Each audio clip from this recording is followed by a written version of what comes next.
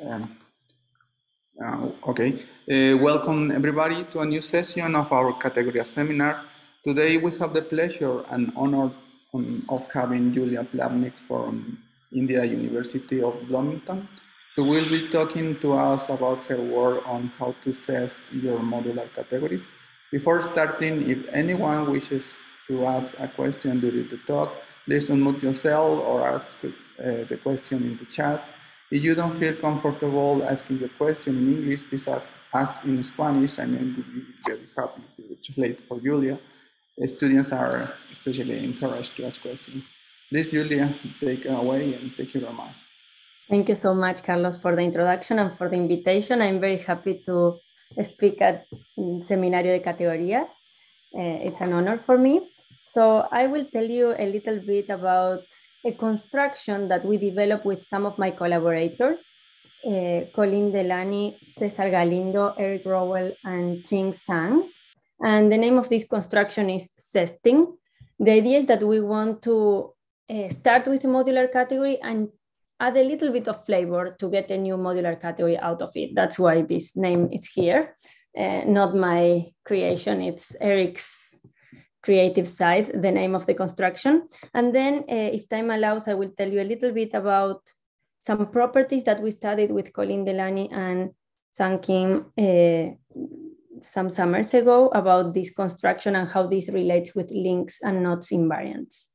Again, feel free to interrupt me at any point with questions, unmute yourself, and yeah, I can answer also in Spanish, so feel free to do so. So I know that Eric already told you a lot about modular categories. I will just mention a couple of things again. So for me, this notation MTC, it's just modular tensor category. And before going into very specific construction of them, I wanted to tell you why we like these modular categories. And particularly, I really like studying modular categories because they are related to many areas of mathematics, from analysis point of view, coming from C-star algebras, von Neumann algebras, subfactor theory, mathematical physics, so the representation of vertex operator algebras or conformal field theories, all of them are related with modular tensor categories. From the algebraic point of view, also this is very interesting. That's how I started studying these modular categories. I was studying during my PhD Hopf algebras in Argentina. We have a big school about Hopf algebras, and the representation theory of certain Hopf algebras give you modular tensor category. In general, they give you tensor categories, but sometimes modular ones. Quantum groups are of interest or are related to modular categories, and also low-dimensional topology, links and not invariants, TQFT, all these things are related, and maybe I'm forgetting about many of them. And also they appear in physics. Modular tensor categories are a model for certain specific topological phases of matter, and that makes them useful, or at least hopefully useful, for topological quantum computing. And the other thing that I like to think about is like groups are the natural hosts for classical symmetries, but when we're studying some quantum objects now, the groups are not enough to, or not longer enough to describe their symmetries, and seems like tensor categories are the unifying language to study these quantum symmetries or these symmetries of quantum objects. So these are some of the reasons why I like studying modular tensor categories or tensor categories in general. But let me tell you a little bit more about them. This field is a very young field. So we are in the early stages of studying modular categories, and maybe if you have been in Eric's talk, you hear how far we are in the classification, or you hear what kind of things we are doing. So like, if you would like to think on a parallel with groups, we're in the very, very early stages. We have this goal of classifying modular categories given different invariants, and usually we classify small modular categories. One of the invariants is the rank, which is the number of simple objects, and I will talk a little bit more about this later again. And we're in the very early stages. Like in March, it has been posted this paper classifying rank 6. So if you want to think of an analogy, it's like we're in order 6 for groups. It's not exactly like this, but one idea of an analogy. So it's a very young field. So one of the things that we are lacking is of examples. Most of the examples that we know at the moment come from quantum groups, categories that I will mention a little bit about them, and I think Eric also mentioned a little bit about them, that can be constructed from a simple Lie algebra. And the other thing that we do is we have these basic examples, and then we apply certain constructions, and that's the way that we get more examples. But we don't know anything more exotic than that at the moment, at least, or that's what we know. So some problems that I like to think about is classification problems of modular categories or fusion categories or tensor categories. I was saying, we look at different invariants, the dimension, the rank, other kind of Frobenius-Perron dimension, and other things like this. And we try to classify, we try to make a list of the modular categories that satisfies certain property with respect to that invariant. Other thing that I like to understand are properties that these categories have, or invariants. So if you give me a modular category, I would like to associate to it different numbers or different invariants, matrices or numbers or things like this, that if you have different invariants of, if you have two categories with different of these numbers or matrices or so on, you know that the categories are not equivalent, so that are invariants. Usually they are not complete invariants, so you could have categories with the same of these invariants and still they will not be equivalent, but still this helps us to understand them better. And the other thing, and the one that I will focus today, is that I like to think about constructions. So as I was saying, we don't have many examples. One way to get new examples is like getting a new construction and trying to get something interesting out of it. So zesting, it's one of these constructions that we have. And I will talk about this explicit construction. So let me tell you a little bit more about zesting. I want to tell you a little bit about the history and motivation. So we started thinking about zesting a long time ago. Actually, it's like 10 years ago. We meet in Ames, in the American Institute of Mathematics, for a workshop about fusion categories and subfactor. And one of the groups was studying classification of modular categories of certain dimension, Frobenius-Perron dimension. This was an interesting dimension because we knew that not everything here comes from groups, like finite groups. And what happened is that we studied the Grothendieck ring of these modular categories, and we could find that there was a rank 10 fusion ring or Grothendieck ring that was a little bit different of the ones that we knew. It was similar to one that we know that it's the one of SU3 level 3, but it was not the same. It was very similar, but not the same. And that's the first time in which we saw the zesting construction. So what we were able to do is we were able to obtain this fusion ring. So these fusion rules can be obtained by the ones that we know, the ones from SU3 level 3, by twisting this tensor product that we have by an invertible. And it's okay if you don't know these words, I will say more, it's just I want to give an idea. So what we did is we deformed a little bit our original product, our original tensor product, by something kind of very small and very kind of easy to manage. And we obtained the exotic one, the new exotic fusion ring. So that was the first time that we did this. And this is joint work with a lot of people in that workshop. The second time that zesting appeared was when we were studying a property of modular categories. So there is this notion of modular category, and there is another notion of something called supermodular categories.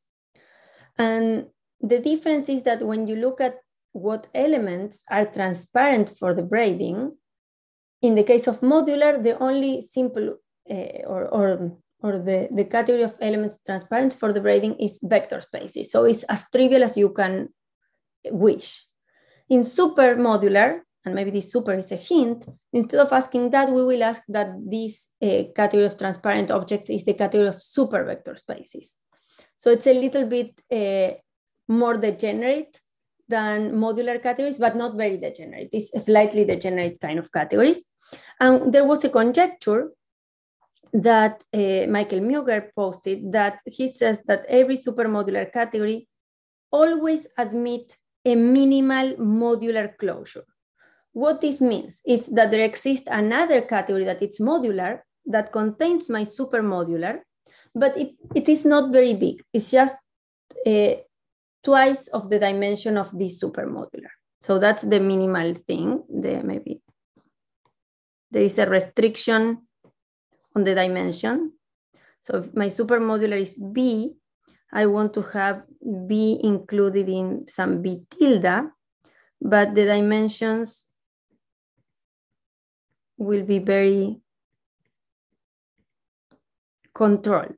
Why there is a 2 here is not like a choice, it's because of the dimension of super vector spaces. Maybe let me say here, this 2 comes from the dimension of this category of super vector spaces is 2. So that's why this 2 is appearing. We want to have certain control of the category, and basically it's related with the size of the degeneracy of the category. So there was this conjecture about minimal modular extensions, and what was proved by, or this conjecture was approached by different people. Like there is work of Davidov, Muger, Nikshik, and Ostricht, work of Kong, Lian, and Wen, and work of myself with my collaborators, Paul Brouillard, Richard Ng, Cesar Galindo, Eric Rowell, Shenhan Wang, Tobias Ag. Many people work on this idea of the conjecture, and different people was able to prove different things. One of the things that we could prove was that if you have one minimal modular extension, there are always, there exist 16 of them. So if I know that there is one, I know that there are 16 of them. And let me say, before saying what's the relation with zesting, let me tell you that actually this conjecture was proved when you drop the condition of having a pivotal or a ribbon structure. So when we are in the non-degenerate and slightly degenerate world, so we're kind of dropping the traces for now, but Theo Johnson-Frey and David Reuter, they prove it maybe in 2021 or 2020, prove the conjecture.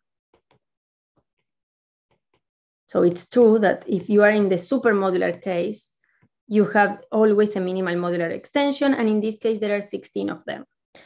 So this conjecture, if you drop this supermodular, it's not true. There are examples of symmetric categories that don't admit a minimal modular extension. And this 16 is also something in this super setting. And why zesting was interesting, what we did with my collaborators in this paper was showing that actually, if you give me one minimal modular extension, I can get an orbit of 8 minimal modular extensions using zesting. So, for example, one of the examples that we have of supermodular category, is this family of PSU2 at this nice level for M+2. These are always supermodular. This is the even part of this other example. This one is modular. This is supermodular. So this in particular is a minimal modular extension, a minimal closure. What we can do when we get this is we get 8 of them by zesting. There is another known closure for this one that it's coming from SO to M+1 at level 2, and we can get other 8 in both cases by zesting. And we know that the families coming from here and here are different, or maybe here and here are different. So that's the way that you can get 16 of them. We know this because zesting preserves some properties, and I will talk about this later, but these families and these families have difference in certain invariants. The ranks are different here, they are preserved here, but the central charge varies in here and in here. So that's why we know that we get the 16 of them, exactly 16 of them. So that was other moment in which we talk about zesting. And then other thing for which zesting has been proved to be useful is categorification of modular data and fusion rules. So I will not write all the names, but in 2018, Izumi and Grossman, they provided a list of a lot of modular data that are these S and T matrices, but they didn't know if these matrices actually come from a modular category. They satisfy all the nice properties, but they didn't know if it comes from a modular category or not. And then Parsa Bonderson, Eric Rowell, and Shenhan Wang show that some of these examples of modular data can be realized using zesting. And for fusion rules, there is some similar example. Liu, Palku, and Ren, they were studying different fusion rings, and they didn't know if these fusion rings actually come from a fusion category or a modular category. And they were able to show that some of them do and use zesting to do that. So that's why zesting is kind of powerful. So let me review some notation before I go into the construction. I know that Eric talked a little bit about this. I will fix K to be the complex. You could think about an algebraically close of characteristic 0. Some of these hypotheses could be dropped, but for the theory that we are doing, we will use both of these. So a modular category is a category that has a lot of structures. So the first thing that I want to have is an abelian and C-linear structure. Abelian is just that I have direct sum, a 0 object, kernels, co-kernels, basically that I have exact sequences in my category. And C-linear, so this is more with this piece, and C-linear is related to the home spaces. So the idea is that the home spaces in my category are vector spaces, are complex vector spaces. In principle, they will be sets, but we are asking that they are complex vector spaces. That's where the field is important. Monoidal, I will ask not only to have this abelian or this additive structure, but I also want to have a tensor product. So I will have a tensor product. I will have an associativity constraint, because now when we are in categories, equality is too strong to require. So instead of asking that this tensor product is associative in the nodes, we will ask that there is a natural isomorphism realizing this associativity, that I can change parentheses from left to right. I will have a distinguished object in my category, the one that will be the unit for this tensor product. And again, saying that it's the unit is that X tensor 1 is X basically, and the same in the other side. But I cannot say this with equality, so I will ask left and right unitormorphism, saying that X tensor 1 is isomorphic to X and 1 tensor X is isomorphic to X. That's kind of what we are doing here. And here we need two things. One is that all these things are compatible with things here. So I will ask that this functor is exact, that it's bilinear in morphisms and things like this.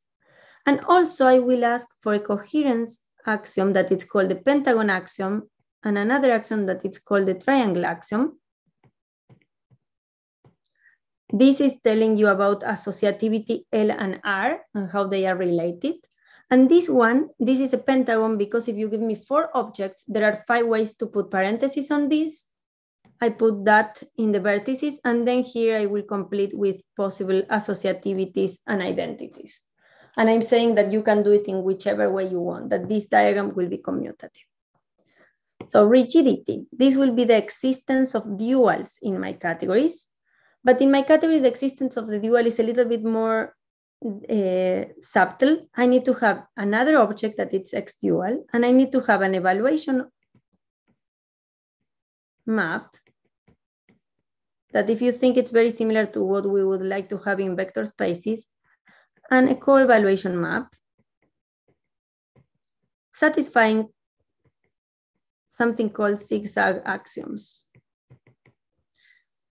And for example, if you think on vector spaces, the category of vector spaces is it's a abelian monoidal category, but to be rigid, to this co-evaluation exist and satisfy the 6 axioms, the dimension of your vector spaces need to be finite. So that's kind of a finiteness condition that I will be adding. Semi-simple means that every object can be decomposed as the direct sum of simples, and this sum need to be finite.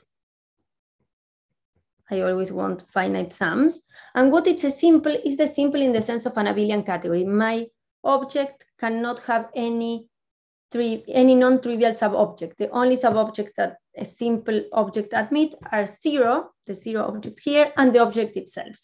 So if you are thinking, for example, on the case of representations of a group, for example, the simples are the irreducible representations or the simple representations. I will ask for a finiteness condition, and this is the number of simples. And here always up to isomorphisms. I don't really care about the simple itself. I care about the isomorphism classes. I will ask that I have finitely many of them. And then I will ask for a little bit more. All this here, it's a fusion category up to here. Sorry, and I forgot one condition that it's not written here. I will also ask that my nice distinguished object, the unit, it's a simple in the category. So all this is a fusion category. And examples of a fusion category, for example, are representations of a group, of a finite group over the complex, finite dimensional representations of a group over the complex. So that will be an example. Now, what is braided? Braided is an idea of commutativity. I would like to have that my tensor product is commutative. This is given by the braid morphism, but it's not just that it's commutative. It needs to be commutative in a coherent way. And when I say coherent way, I mean with the monoidal structure. So maybe let me add one thing here. Imagine that if you have the tensor product, you would like to know how this tensor product behaves with respect to the braid. What happens if I do this? And so the idea is compare this with this. If I can obtain this map using these maps. And the answer is yes. And what you have, the hexagons, sorry, I didn't do an hexagon, but the hexagon axioms is like a braid equation. Why I have so many things, why I have an hexagon and not a triangle if it's kind of the braid equation, basically because I will need to use the associativity here. And that associativity will appear and will give me other of the sides. If my category is what we call a strict, in which these, and these are trivial, are the identity, in that case is the braid equation. So for a strict.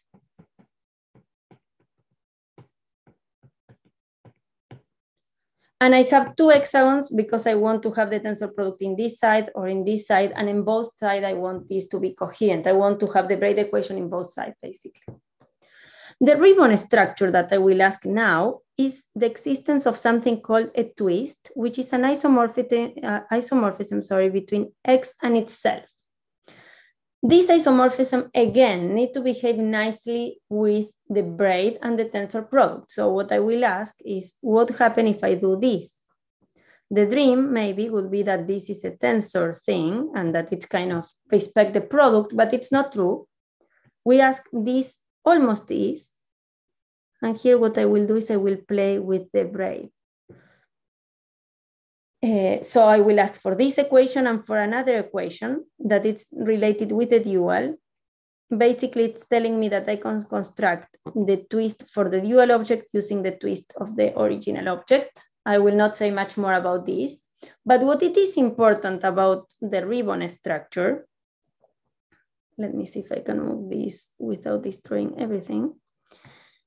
What it's nice about the ribbon structure is that give us traces in the category. So that will be important when we define links and not invariants attached to the modular category. And the last thing is that it's non-degenerate, that it's all these things that I was talking about objects that are transparent for the braiding. So let me go to this auxiliary for 1 second. So I will use what we call graphical calculus. If I write my objects next to each other, it will mean that this is the tensor product, but I will start avoiding writing this. And so the braid, if you remember, is a map that goes like this. So how I will draw my braid, hopefully I will be coherent, something like this. So when we do the square of the braiding that already appeared when I was writing the twist equation, what I'm doing is basically this. And a fair question is asking when this is the identity of X tensor Y, when this is, if it's or not. That's a fair question. If it is, we said that X and Y centralize each other, and we want to measure that. We want to measure that. So I will collect all the X in C such that the square of the braiding, the one that I just draw, is equal to the identity for every Y in C. And to say that it's non-degenerate, it's to say that this category is small as possible, as I was saying before, meaning that this category is the category of finite dimensional vector spaces. So non-degenerate means here this. So means that the only simple here that centralize any other object is the unit. That's what we are saying. So that's the definition of a modular category. Now let me fix a little bit of notation. So some invariants that we like are the irreducible objects, which are just the set of simple objects up to isomorphisms. And if you remember, this is a finite set. The one is always there. So I'm writing it like this. The number of simple objects is also important, and it's called the rank. So maybe I will add that here. I don't know if I will use it, but the rank of the category is just the number of irreducible objects or simples or isomorphism classes of simples, which is this R. There is another interesting class of objects. Simples, I already told you what it means, but I told you that invertibles will be playing an important role. I say that when we zest, we deform using the invertibles. What means to be invertible? Means that this object has an inverse for the tensor product. And who is the inverse? Must be the dual. And actually, the way to realize this isomorphism is via the evaluation and the co-evaluation. That's the way that we do it. So what we look at the set of isomorphism classes of the invertibles. That set is a group under the tensor product. Other set that we could look is at all the invertibles. Now we will drop this thing, and I will use both. That's why I'm mentioning both. Other important thing is the fusion rules that I already talked about a little bit, or at least I mentioned that it's one of the things that we want to change. So what we do is the following. If you give me two objects, I could tensor them, and let me change a little bit the notation just to follow with the simples. This you could do it with any element. I will do it with simples. You can tensor two simples in your category because it's monoidal, but now you get a new object in the category. This category is semi-simple, so I can decompose this object as a sum of simples again, but maybe these simples appear with certain multiplicity. So that Nijk is just the number of times that, maybe let me change, the number of times that the isomorphism class of xk appears in this tensor product. And these are called the fusion rules. And actually something that we could look at the matrix of left multiplication by an object. And if you want, let me do xi here so it's slightly easier. And if I think about this in the Grothendieck ring, these are a basis of the Grothendieck ring. So I could look at a matrix. I could get a matrix out of this, the matrix. And what is the matrix? Here I would, if I want to see how looks the column J, I will plug in xj here, and then I will see what it's, to see what is the element in the kth row, I will look at this. So my matrix is actually this an I matrix that has entries. Or maybe I say it, hopefully I didn't say it, transpose. It's this or the transpose, maybe I did it incorrectly. What is interesting is that these elements are just multiplicity. So these are natural numbers or zero, right? So by Frobenius-Perron theorem, this matrix that has all non-negative integers admits or has a maximal non-negative eigenvalue. And that element, that eigenvalue, will be the dimension, the Frobenius-Perron dimension of my element. Something nice about this Frobenius-Perron dimension, maybe a remark, is that X is invertible if and only if the Frobenius-Perron dimension of X is 1. This Frobenius-Perron dimension is always a non-negative real number. And if you are with the simples, it's always positive. It's actually a multiplicative, the Frobenius-Perron dimension is multiplicative, additive, unital, and behaves well with dual. So it's a very nice invariant. These are all very nice invariants. So let me tell you a little bit more about invariants that we will care in this talk. And but again, if you have questions about what I have just described, all these invariants here, they don't use modular, they just use fusion category. The ones that I will introduce next, it will be more related with the premodular structure and the modular one. Any questions so far? Julia, well, yes. For example, if you take the G graded vector spaces, this is a modular category, no? So could you please maybe say why in group theory is the Frobenius-Perron dimension and the rank and... So if you take this example of the G, this will be a fusion category. And we can even deform this using an omega. That omega will be a 3-cos cycle, maybe here. And this will deform the associativity. So in this case, this is a very interesting example of fusion categories, because if you think about the objects, these are just vector spaces graded by the group G. So these are subspaces.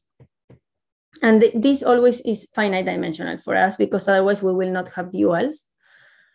So who will be the simplest object here? The simple objects will be the one-dimensional vector spaces, because it's like the category of vector spaces, but now we have this extra thing that it's the grading.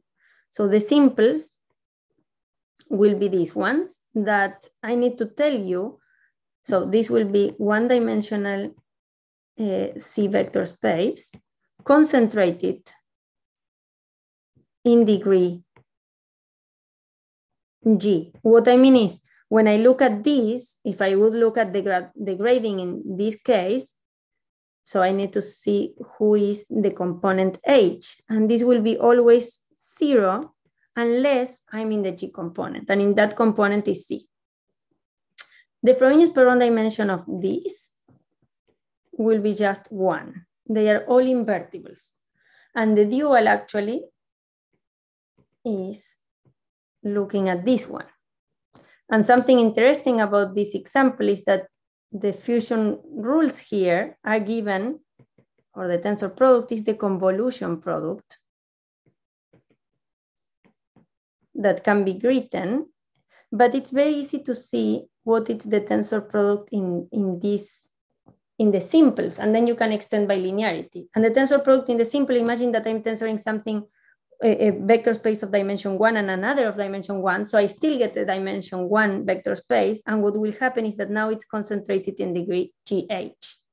So this example here behaves like the fusion ring is exactly the group algebra. So these are the simples, but if you give me any V here, The Frobenius Perron dimension is just the underlying dimension as a vector space. And actually, this is more generally true. So if you have rep G, or if you know what a Hopf algebra is, and you have, so this is a Hopf algebra.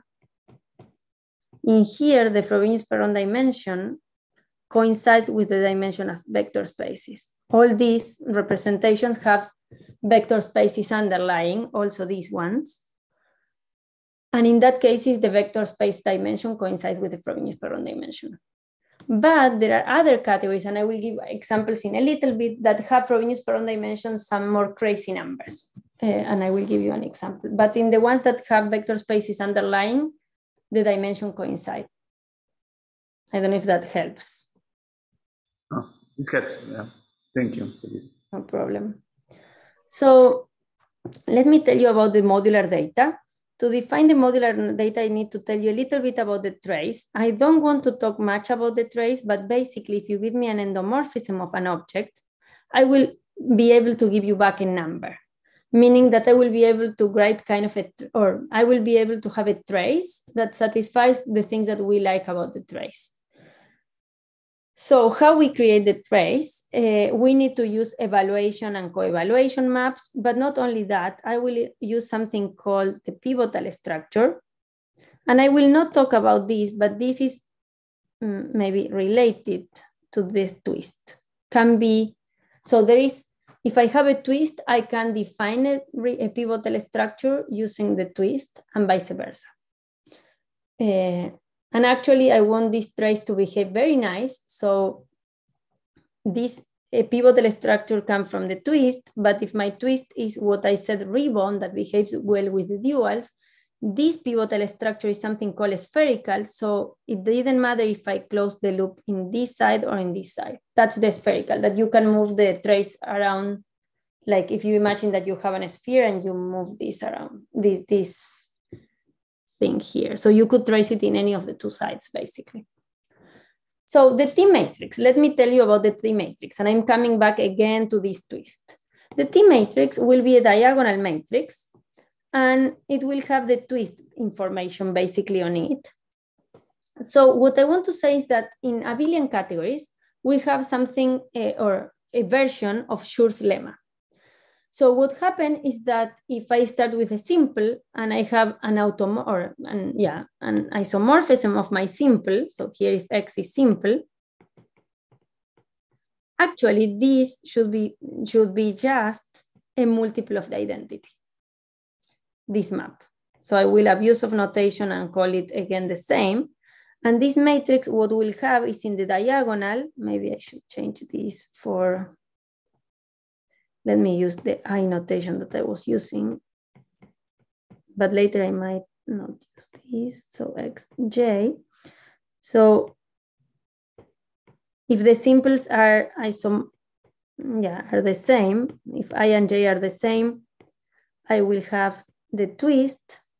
Maybe let me call it the multiple, I will call it just theta I. This will be a non-zero complex number. And that's the thing that I will put in the diagonal of my matrix. This is a nice matrix, it's diagonal, has finite order by a theorem of Baffa. So all these twists numbers for the simples, they are root of unity, actually. So that gives a lot of number theory methods that we can use. And now the S matrix, and one thing about this, I describe it in that way, but could be also thought as if I'm tracing the, sorry, maybe let me talk about the twist for a minute only. So the twist, this twist thing can be also thought as if I'm tracing, here we'll need a normalization, and I will call this d sub I, it's a number, but I will be taking the trace of the number against itself, the simple against itself. So it's the trace of this thing here. Maybe I should try to respect the notation. So that's the braid for me. And what I will do is I will trace it. So it's this knot that I'm getting. And for the S matrix, the S matrix is measuring the degeneracy of my category. So what I will trace this time is the square of the braiding, as I was talking before, that measures the non-degeneracy of my category. So I will trace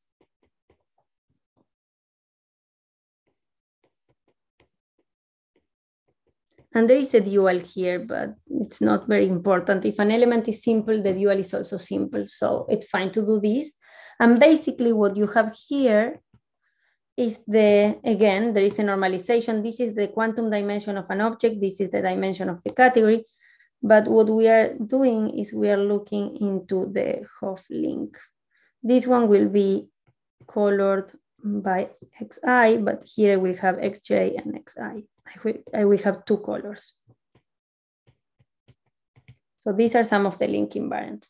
So now I will tell you some examples very fast, and then I will tell you about zesting. So one example is pointed modular categories, which is the example that Carlos was asking about. So Beck G, but now instead of having, I need to give it a braid, and this braid need to be non-degenerate. So that braid is encoded by a non-degenerate quadratic form. And actually this is related with a abelian cocycle. Because remember that I could have the associativity. The associativity is a 3 cocycle. There is a bicharacter associated to this if I want this to be braided and modular. And the result is that you can identify this or characterize this looking at non-degenerate quadratic forms on your group. The other way that we get modular categories, or one way that we get, is looking at doubles of finite groups. Again, I start with a finite group and a 3 cocycle, and I construct a Hopf algebra called the double, that it's a Hopf algebra that comes from looking at the group algebra and the dual of the group algebra, which is the algebra of functions over, maybe here I should be using C because I already settled on the complex. So functions from the group to the complex. And then you give this a structure of a Hopf algebra. And that's the double of the group without the omega. The omega just change the associativity.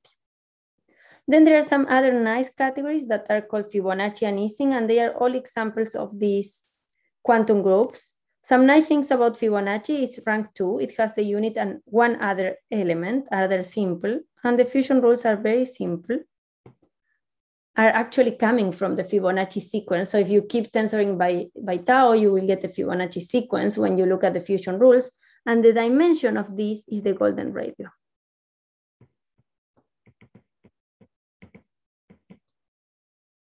Other one is called Ising. In this one, I have that the dimensions of these objects are 1, 1, and square root of 2. And the fusion rules are here get 1, here get 1 plus this, and this is fixed by this. And these all come from different quantum groups. The idea is that if I start with a simple Lie algebra, what I could do is I could look at the enveloping algebra, and then I can quantize. Here, this is for some roots of the unity. For some else, there are restrictions. This is not always modular or anything. And actually it doesn't end here. What I need to do is I need to look at the representations of these. But in principle, this category will not be exactly well behaved. It might have infinitely many simples. So what we will do is we will do something called a purification. We will only keep some objects. We will quotient by the negligible morphisms. So let me tell you the last ingredient before defining zesting. I can define zesting on fusion categories that have a grading. So what's a grading in a fusion category? The thing that I have, G is here a finite group. Sorry, maybe I should say finite group, or at least for me will be a finite group. So what we will have is that C can be decomposed as a direct sum labeled by the group G, and the components in my direct sum are full abelian subcategories So it's I'm putting the simples in different boxes, basically, each of them labeled by G. But now I want this to be compatible with my tensor product and with the product in the group. So what I will ask is if I have something in the G component and something in the H and I tensor them, I want to land in the GH component. That's a grading. A grading is faithful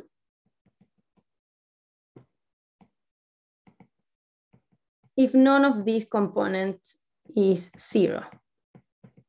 I don't want trivial gradings. I want gradings with things in all of them. So some comments, the trivial component is always a fusion subcategory of C. And then the other thing is that all the categories admit a grading. Jelaki and Nikshik, they prove that there exists a universal grading group that faithfully grades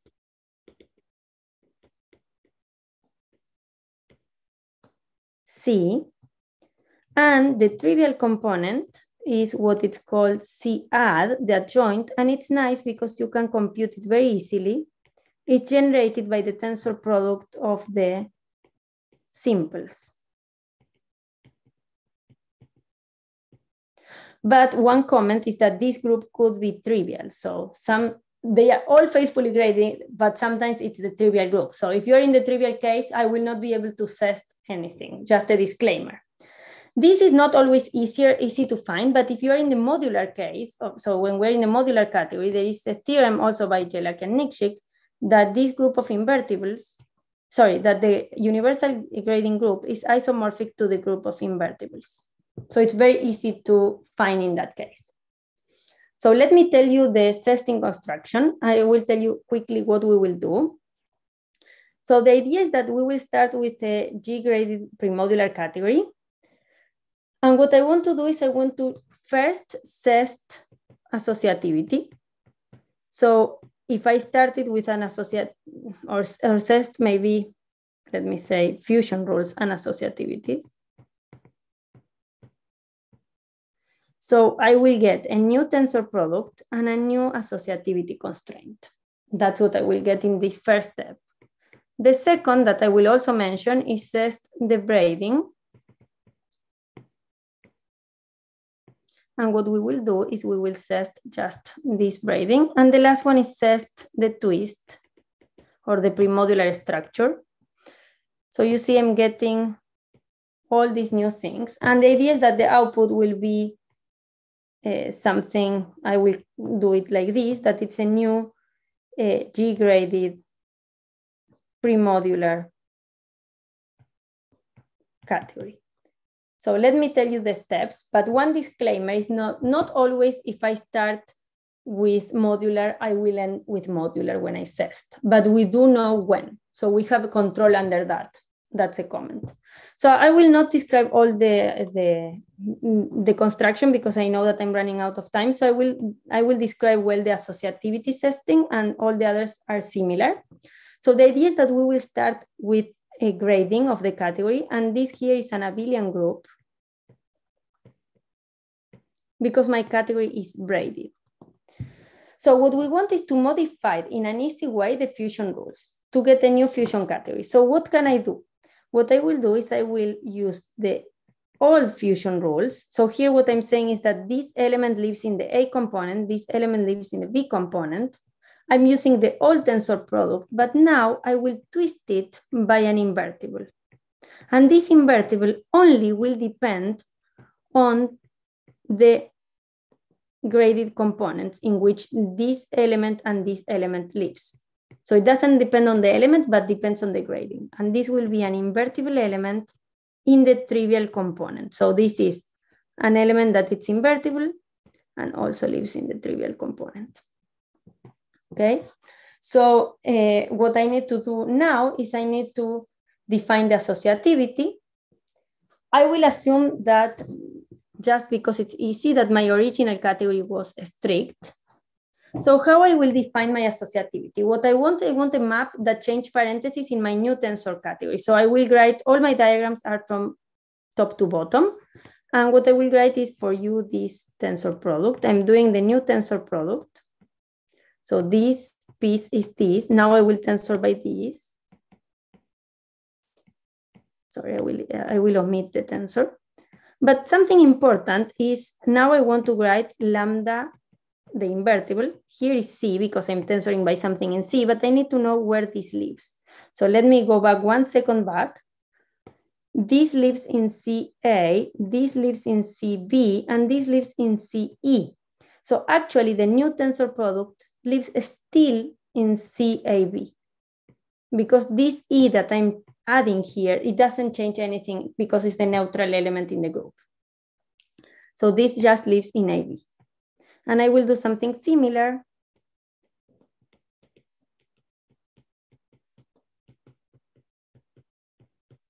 And now what I will do is as easy as I can. These two, I will just do it like this. I want to do this here. And so what I will do is I will use the braid that I have. So this will be the inverse of my old braid because my category was braided. That's what I'm using there. And now I need to define the associativity, or I need to define something here. What I will use here,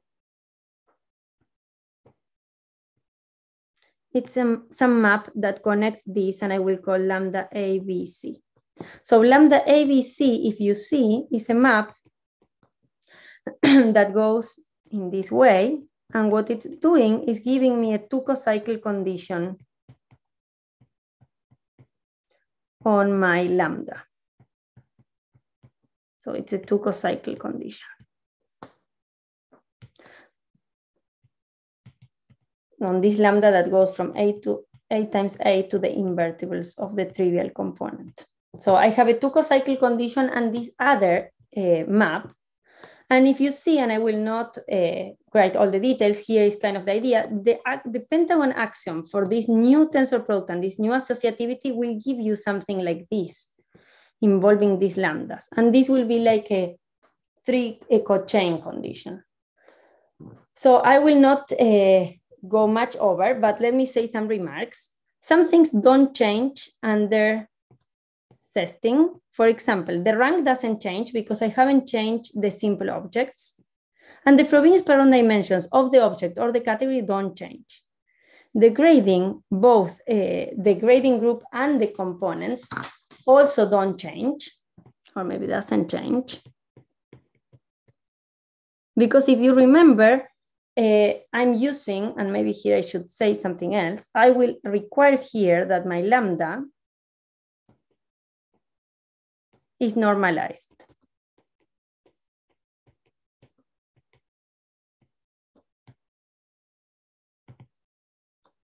We will assume this. So what we are saying when we assume this is that nothing in the trivial component will change.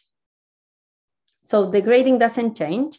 One important thing that happened here is that there are obstructions to existence or obstructions to zesting, to be able to zest, and come from here. This here give you an obstruction. You need this equality to be satisfied. So if this is not satisfied, I cannot zest. I don't get a new fusion category. And this is a cohomological, it's a cohomology obstruction. And then associative zesting forms a torsor, actually. So I will not go much in detail over this, but it's a torsor over this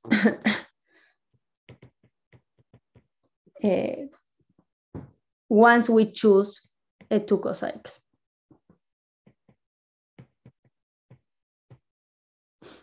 And the last thing is I want to say is that it's a particular case of a Tinkovnik and Ostrich extension theory. But the big difference is that extension theory is very, very hard to compute, while zesting has some nice properties. And let me jump to the properties that I didn't get. So if you see, I was planning to say much more, but we have some nice properties. We can compute the new Muger center or symmetric center of the zested from the old one. and the zesting data. And again, the same, we can compute the S and T matrix. I didn't tell you how I changed the braid and the twist, but we can change the braid and the twist. And so we get this from the old S and T and the zesting data. And actually we proved that the braid group image is finite in the original category if and only if the braid group image is finite in the zested category. And why this is important? First of all, we compute the new braid group image, but also this is called the property F, and it's something very interesting for quantum information theory, for example. So I will stop here because I'm out of time, but thank you for listening, and let me know if you have any questions. Thank you very much. So I will stop the live service in order that people are encouraged to